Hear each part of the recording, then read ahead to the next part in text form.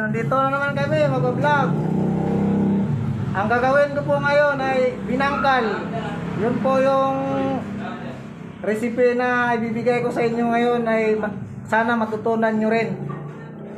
Ito ay galing din kay Sir Burger King na timpla, kaya masarap to at maganda patingnan, nakangiti, kaya mabilis mabinta. Ito na ang ating mga ingredients, mga kabikers. Isa't kalating third class.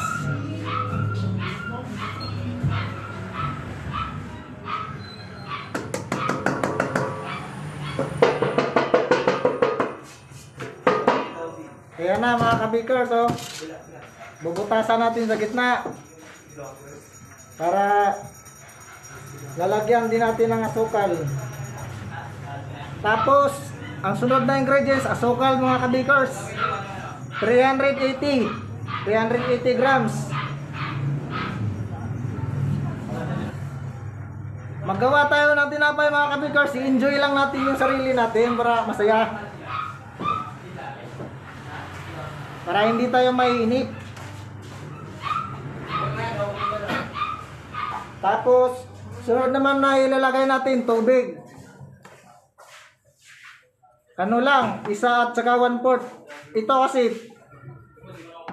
equivalent to ng 370 ml na lata.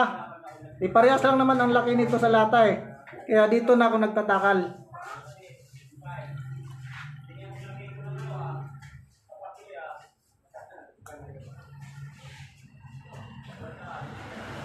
Isa at 1/4 lang mga kabikers, kaya pag malambot, ang pangit na lang ano. Ayan po mga kabikers, oh. Isa at 1/4 lang na tubig. Tapos ang sap naman nito, ano lang, 5 grams lang. Nandito na rin, sinama ko na sa baking. Ang baking naman ay 30 grams. Sinama ko na rin, nandito na rin lahat. Ito po, may sap na po yan. Sap po ang nilalagay para mabilis umalsak. Tsaka baking. Ayan na mga kabikers. Tapos lalagyan pa natin ng asin, 30 grams.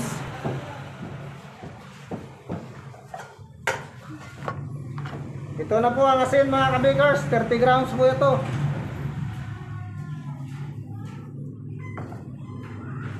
Ang huli natin ilalagay, margarine, nandito na rin po, nakahanda na para mabilis na ating ano, magbibideo ha. Mahaba masyado pag ano. Kaya kasama natin ang pagmamahal yung gawa natin para masarap. Yeah. Woo! Ito na, haluin na natin para matutunaw yung asukal tsaka yung mga sahog-sahog nito.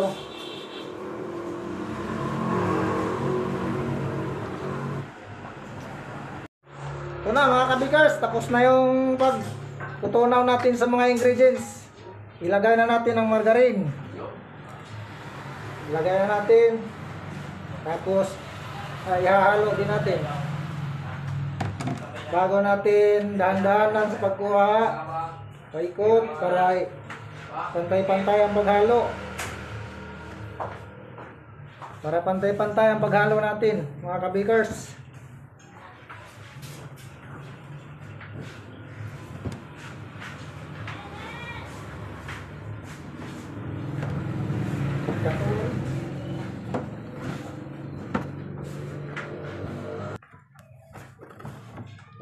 Lapit na mga kabikers, kunti na lang.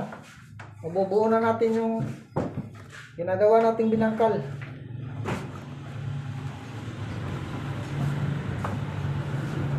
Matigas talaga ang halo nito.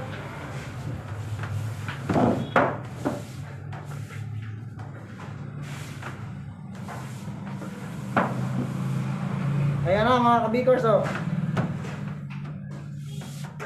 Okay na siya. Mamakinahin na lang natin to.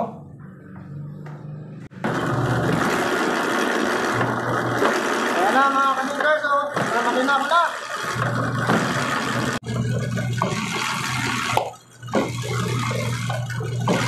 Ayan na mga kabikers, tapos na.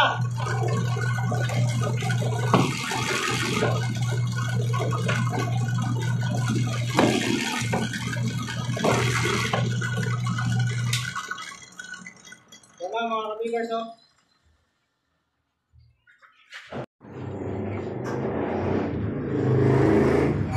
Ito na mga kabigars, puputulin na natin ng 50 grams. 50 grams lang bawat isang binangkal para ito po, timbangin natin para sakto. Sakto po. Hindi na po natin laging titimbangin, may kakapayan na lang natin, baka abutan tayo ng 5 oras.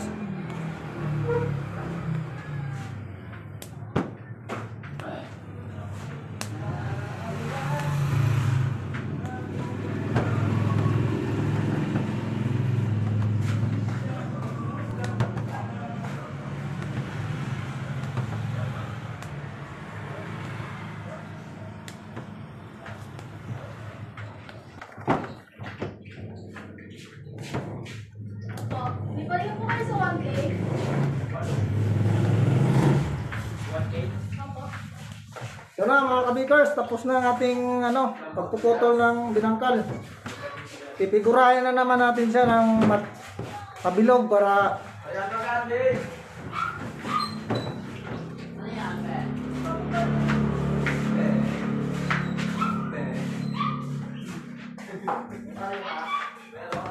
sigurahin natin siya pabilog mga kabikers. Lalagyan natin ng kunting tubig yung misa para dumikit siya. Madulas po kasi ito figurahin, matigas eh.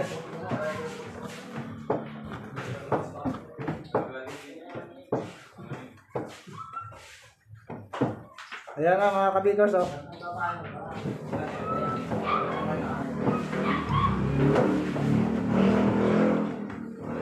Ganito lang ang proseso ng paggawa ng binangkal.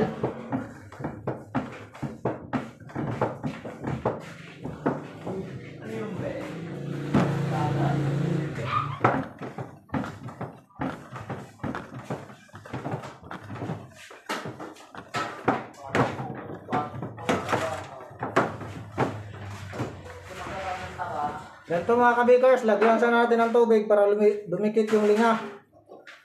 Lagyan natin siya ng tubig. Tapos ilagay natin sa linga. Ganito lang po ang proseso.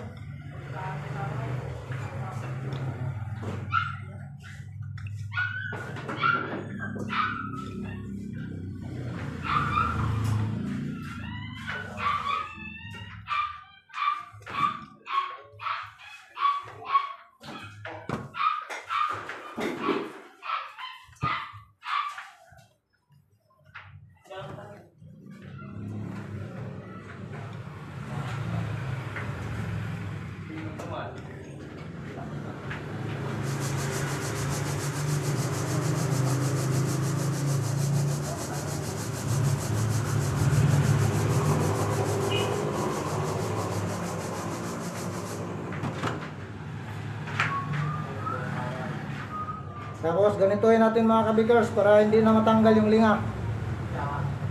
Bibilogin natin ulit. Pagkadikit na ang linga, bibilogin natin ulit. Ito na po yung tsura niya, oh.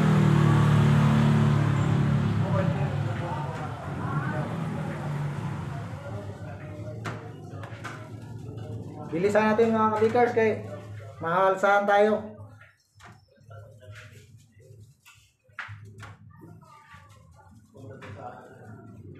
Ito na mga kabikers, tapos na. Luto na lahat, oh. Hanguin na lang. Lagyan na lang po. Ito na mga kabikers, hanguin ko na. Oh.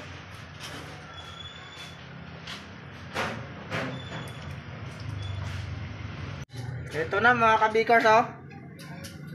Ang ganda. Ang gandang dilag. Hanggang dyan na lang tayo mga kabikers. At least nakita nyo na ang ating binangkal mga kabikers, oh. Maraming salamat. Panoorin nyo na mabuti at marami kayong matutunan sa ating mga tinapay. Pwede nyo rin gawin. Salamat mga kabikers. Bye bye.